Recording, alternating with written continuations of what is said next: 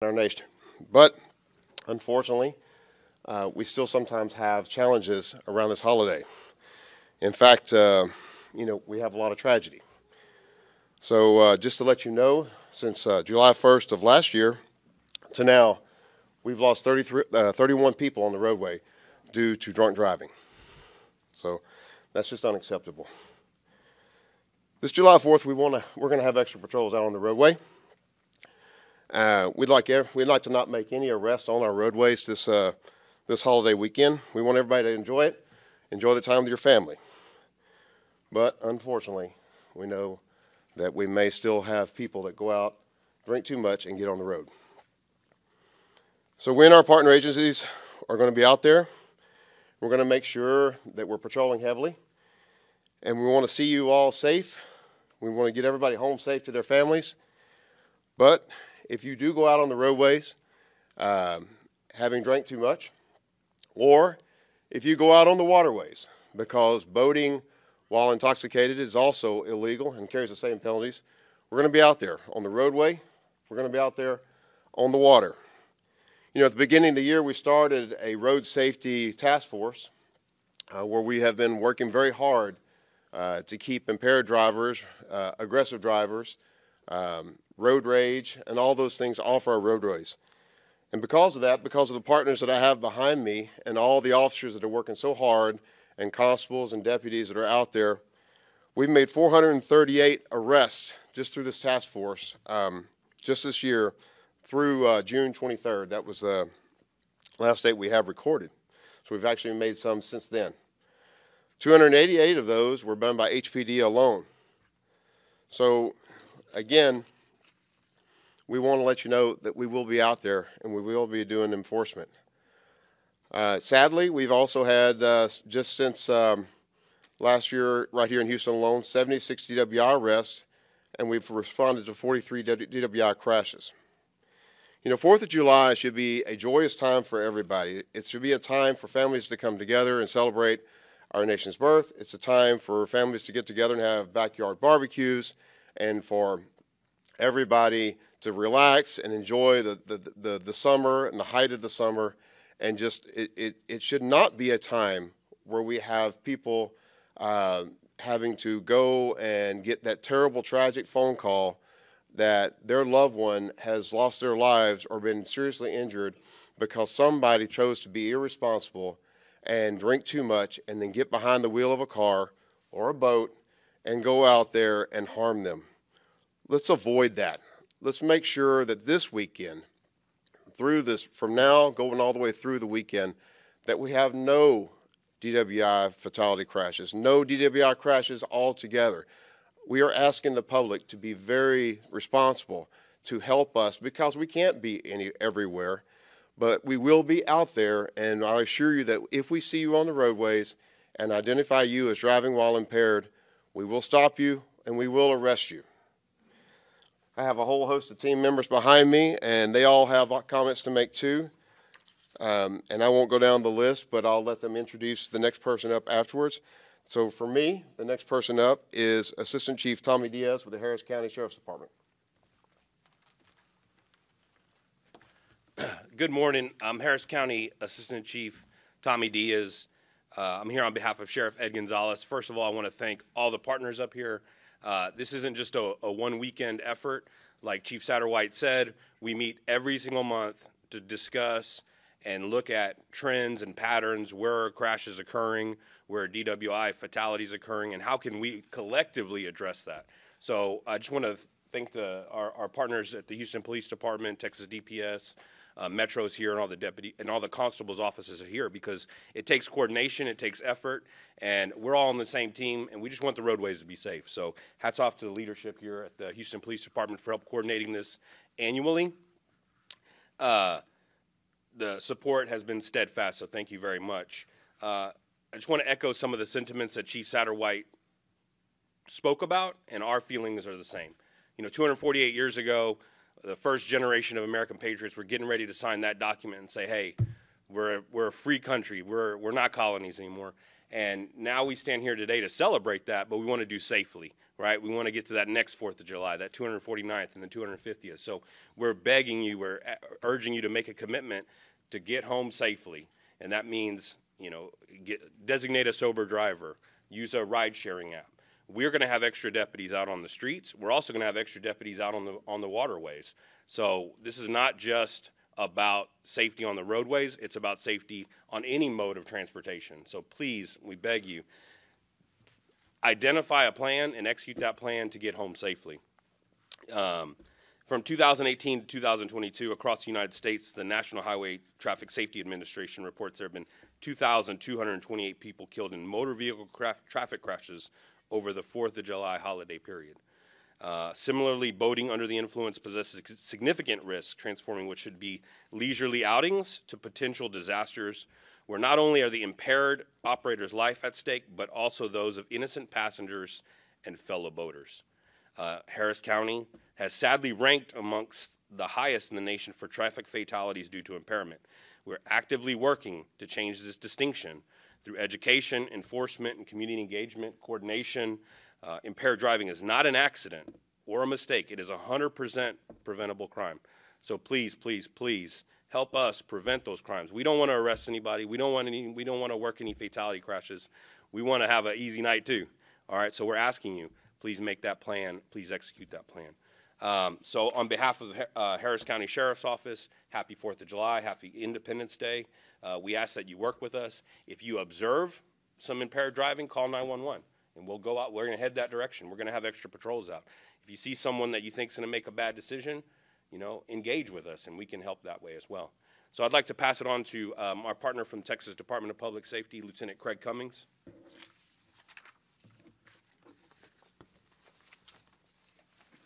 Oh, great. Thank you, Chief. And, you know, for state troopers, traffic law enforcement, and saving lives on the highway is a passion for us. So I want to thank the members of the media for being here today to help us spread these life-saving messages. Like the Chief had said, this is a cause for celebration, and we want everyone to enjoy this day and this holiday. But we also realize that these festivities must be enjoyed responsibly. Sadly, the Texas Department of Transportation reports from last year's crash data that every 2 hours a person dies on a Texas roadway, and every 2 minutes someone is injured. Our goal again this year, as it is every year, is to end this streak of fatal crashes on our roadways. State troopers and our law enforcement partners know all too well about the dangers that motorists face out there. That's why Texans and visitors alike can expect to see more troopers on the roadways as law enforcement works towards a collective goal, a day with 0 fatal crashes. Last July 4th holiday, troopers across Texas issued over 18,000 citations and warnings, leading to over 5,000 arrests.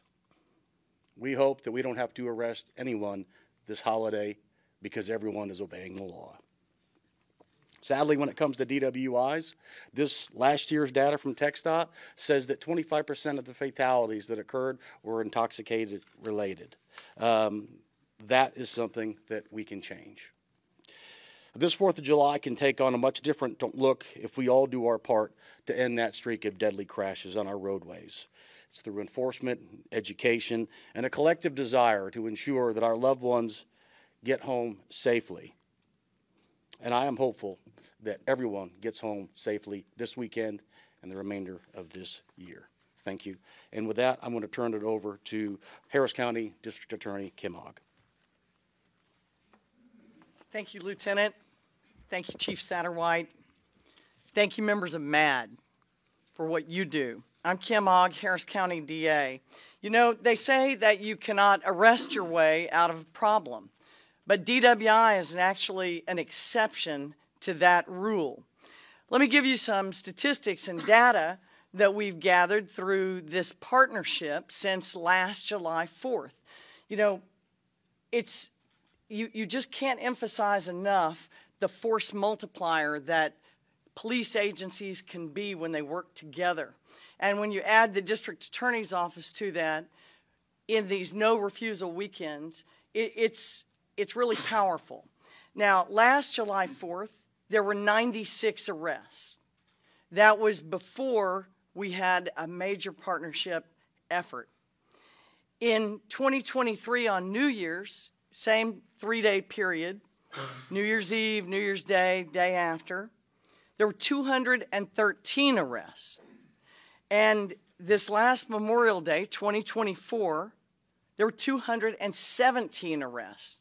So for drunk drivers, this shows you're more likely to be arrested this holiday than you were last holiday. And why are the arrests important? These arrests save lives. Yes, many of the offenders were first offenders. And I'm talking to you. It'll hurt you professionally. It'll hurt you personally. DWI has a stigma for a reason, and employers shy away from it because most of us have to use transportation to get to and from work. Try that with a DWI record. So think about yourself if you're not thinking about victims. But in addition to these first offenders, many of these arrests were for second and third DWI offenders. Those are chronic drinkers who often expose people far more times than they get caught for, and they're frequently the subject and the defendants in fatality cases. Now, I want to thank the witnesses and the family members and the next of kin who somehow find the strength and courage to get up and help others by speaking and trying to raise awareness about just what an intoxication or impaired driver did to their family. Because if it can happen to their family, it can happen to your family. It can happen to my family. So I'd like to thank MAD for the work over the years that they've done with law enforcement and prosecutors to help people see what DWI really looks like after the fact. And it's terrible. You don't want to be the person that was responsible for another human being's death because you couldn't call an Uber, you didn't designate a driver, you had to have that next drink. Let's be smart, let's be compassionate, and let's have a safe holiday this 4th of July. With that, I'd like to bring up Sharice Thomas. Sharice lost 2 family members to impaired driving. Thank you so much. Good morning. My name is Sharice Thomas. I am a victim volunteer with Mothers Against Drunk Drivers. On February 3rd of 2020, about 3 o'clock in the afternoon, my daughter Destiny was killed. The driver hit her head on and killed her, breaking every bone in her body, from her waist all the way to the top of her head. That crushed my heart, but I have to go on. At 18, Destiny bought her own car. She worked 2 jobs. She was a cosmetology student. She was handpicked by the Pasadena Advisory Board for her whole senior school. She was so excited about the prom and her upcoming graduation. On February 3rd, when a senseless driver took her life, Destiny also had received her acceptance letter to Southern University. She was doing a double major. Instead of celebrating her accomplishments that day, we were planning a funeral. The guy that took her life got 5 years. Do you know what I got? A life sentence. His family will get him back in a few years. We will never get her back. We will only have memories. I got those memories of what her life could have been. In 2024, Destiny should have been walking across the stage. She should have been making her mom proud in Louisiana. That was what she had planned. Someone else had some other plan for Destiny. No parent should ever bury their child. Every day, I sit at a table with an empty chair. MAD plays a crucial role in raising awareness about the danger of impaired driving. During the holidays like the 4th of July, when there's a significant increase of alcohol-related crashes on both land and water. We work to ensure that people celebrate safely and make smart decisions to prevent senseless tragedies. This Independence Day, Mothers Against Drunk Drivers urge everyone to plan ahead for a safe ride home. When you decide what you want to wear to celebrate, also you decide what you want to eat. Decide who's going to drive you home. Choose ride share, designate a sober driver, or use public transportation. This could be your loved one. You could be the one standing here telling your story.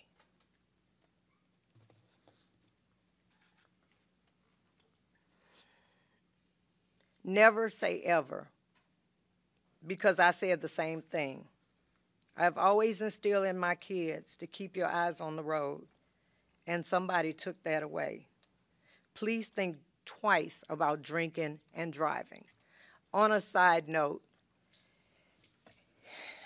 in April of 2022, we were driving downtown by St. Joseph Hospital. A distracted driver ran the light, texting, driving, looking at his partner on the other side. And he T-boned us. He took my 4-month-old grandson, Carson. Again, I ask that you please keep your eyes on the road. Do it for me. Do it for Destiny. Do it for Jennifer. Thank you.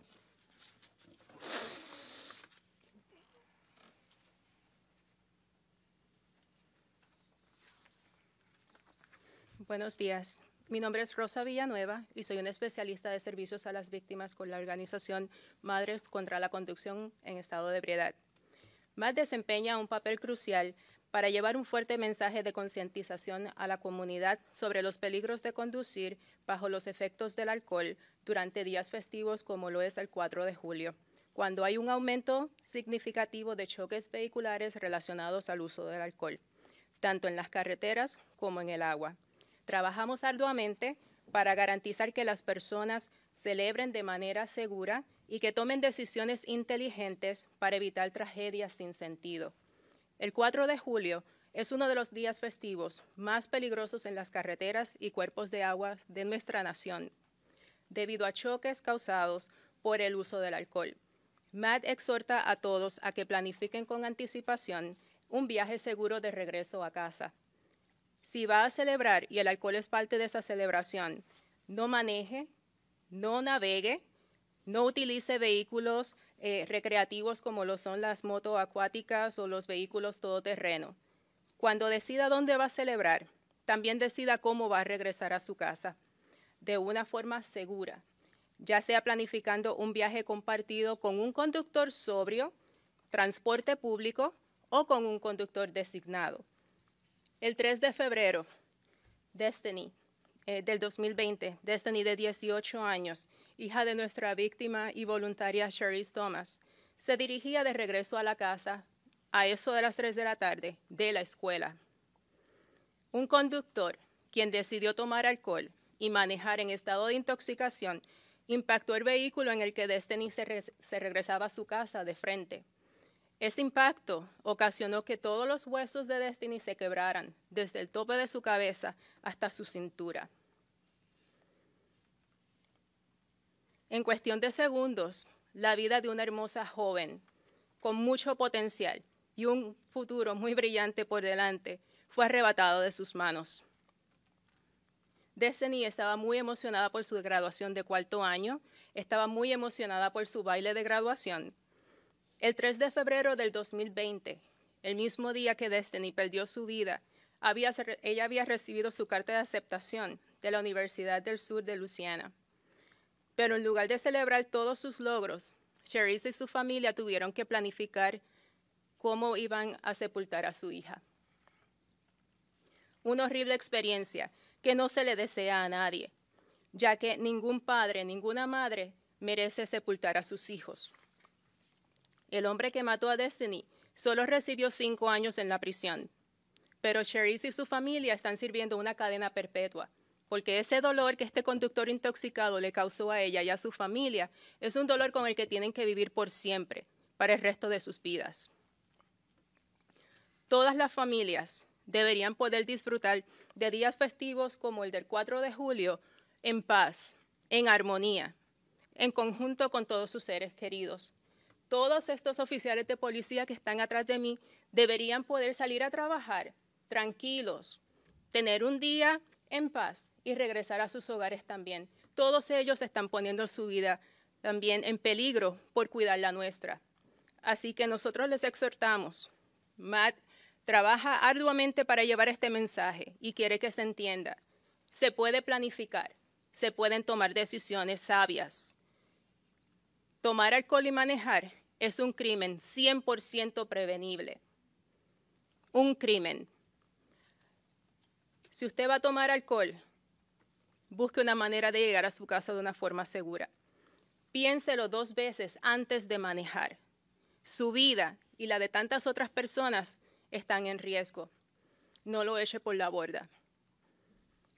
Piense en Destiny, piense en Cherise, piense en Carson y en todas las víctimas antes de tomar una decisión que se puede prevenir. Muchas gracias. Con ustedes ahora el Commander Héctor García. Muchas gracias. Buenos días. La ciudad de Houston y el condado de Harris son número 1 en muchas cosas positivas. Sin embargo, también somos el número 1 en cuanto a muertes por manejar en estado de ebriedad. Desde el 1 de julio del 2023 hasta hoy, hemos tenido 31 muertes por causa de manejar bajo la influencia del alcohol. Nosotros y nuestras agencias asociadas que ustedes ven aquí a mi alrededor, estamos comprometidos a garantizar que nuestras carreteras sigan siendo seguras. Entonces, si bebe y conduce, lo encontraremos y lo arrestaremos. Desde enero nos hemos asociado con agencias en el área circundante para combatir la conducción de vehículos en manera agresiva y la conducción de vehículos en estado de ebriedad. En lo que va del año hasta el 23 de junio de este año, el grupo de trabajo especializado ha realizado 438 arrestos por manejar en estado de ebriedad en nuestras carreteras, con nosotros, otros socios encargados de hacer cumplir la ley. El año pasado, entre el 1 y el 4 de julio, realizamos 76 arrestos por manejar bajo la influencia y respondimos a 43 accidentes también relacionados con manejar bajo la influencia. El 4 de julio es un momento para celebrar, no para lamentar la pérdida de un ser querido. Tenga un conductor designado, use un servicio de viaje compartido, use metro, use un taxi para llegar a la casa de manera segura si usted está bebiendo. Recuerde también que el conducir un bote en estado de intoxicación se aplica a nuestros lagos y vías fluviales. Navegar bajo la influencia del alcohol conlleva la misma sanción que manejar en estado de ebriedad en un coche. También tendremos oficiales en nuestras vías fluviales que pueden realizar arrestos y lo harán si usted está operando un bote bajo la influencia del alcohol. Queremos que todos disfruten de un día de fiesta seguro este 4 de julio, que incluya celebrar de manera responsable. Muchas gracias. Chief. So I want to thank all of my colleagues and thank you all for helping us spread the message. Also want to acknowledge specifically Metro is here today, as well as Precinct 1. They didn't have speaking roles, but they are our partners in trying to keep everybody safe. So we are asking the public's help. We really need everybody to be responsible and heed all the advice given here today. The family of Destiny, the family of Jennifer Chavez, Deputy Chavez, they're in a club that they didn't ask to be a part of. But now they're in that club for life. And it's got thousands of members, and we want to never add another person to that And that means that the public has to be more responsible and not get on the road impaired. There are so many ways to avoid drinking and driving in today's world. Do not be the person that gets on there having had too much and get on that roadway and add to this club with more families that will now grieve the loss of a loved one for the rest of their life. Do not be that person. We will be out there. Everybody behind me and so many more agencies, we will all have representation on the roadway. We will be watching for this. Our goal is to have no issues and to have no DWIs and to have no crashes this weekend. We want to set a new record. It is an unfortunate thing and something that all of us hang our heads on, and that Harris County often leads the nation in drunk driving crashes and drunk driving arrests. Let's change that narrative. Let's change it for our county, for our city, and for our region, and show that we're the best city and the safest county to drive on our roadways anytime, not just during holidays. So with that, we'll take questions. I have a question, Chief. We also have 4th of July, we have a big game coming to Houston. You do. Finals for Copa America. You do? Yes. Argentina versus Ecuador. Mhm. The question is, will there be more patrols around Yes. energy? And what message does HPD has for folks that are coming from outside the country and outside our state to have fun? Well, first we say welcome. Obviously, this is a welcoming city. We do big events. And yeah, we're going to host Argentina and Ecuador. And I understand there's a big name that's going to be playing on that field on Thursday. Great. Awesome. It's a joyous time. Let's keep it that way, meaning that make good decisions. Use rideshare, use taxis, use our rail system, our bus system. There are just, again, I will say there are so many different ways to get to the stadium safely and from the stadium. And it just, you have that peace of mind that you can go and enjoy that event. Designated drivers, all of those things are options. What is not an option is to drink and then get behind the wheel. That is not an option for people that are here, that live here, or for the people that are visiting. Will there be more patrols? Yes, there will be more patrols around the stadium. There are going to be more patrols around the city. All of our around our areas where we have a lot of nightclubs and bars and establishments, because that's what we know, where we know that might occur. We're going to be everywhere, as much as possible at the same time. Are there any other questions? Anybody also from the group behind me? With that, thank you very much for coming out and helping us spread this message, and a happy 4th of July holiday for everybody. Thank you.